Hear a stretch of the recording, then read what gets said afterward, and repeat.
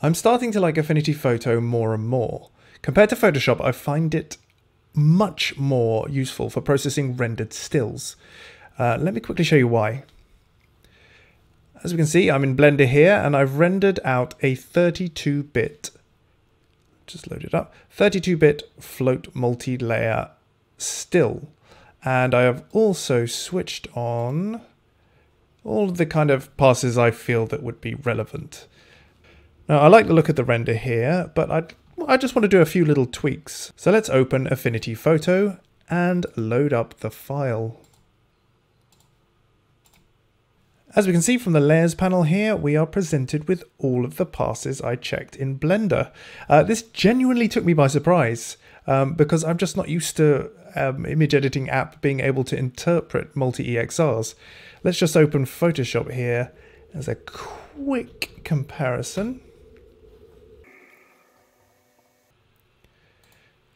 Okay, open up the same file as alpha channel.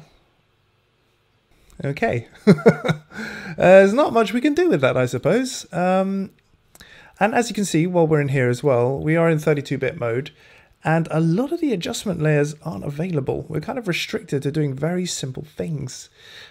Okay, let's jump back into Affinity Photo. Now, as we can see from the image presented here, not everything is all rosy, as this looks pretty horrible. It looks super saturated and super contrasty. The kind of look that you get from interpreting a linear image incorrectly. Now, back in Blender, in the color management section, I have my display devices sRGB and my color transform as Filmic, so I get those really nice highlight roll-offs. Also have base contrast here as well, which is, I believe, pretty much the same as none in terms of filtering and creating a look. But we can mimic that also in Affinity Photo because it takes advantage of the OpenColor.io config and setup files. I'll just quickly show you how to do that. If we go to Edit, Preferences, head into Color, and on OpenColor.io configuration file, hit Select, and here we can navigate to our Blender directories, or through our Blender directories to Data File, Color Management, and config.ocio. And you hit Close. I already have done it here, but if you hit Close, it'll prompt you to restart the applications to take advantage of that config, of which I already have done. And now we can add an adjustment layer called OCIO and choose our input color space to linear and our destination color space to Filmic sRGB. And bam! Let's just compare it.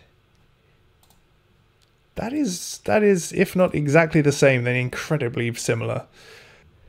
Now, this stock functionality is a boon for processing 3D renders. And also the adjustment layers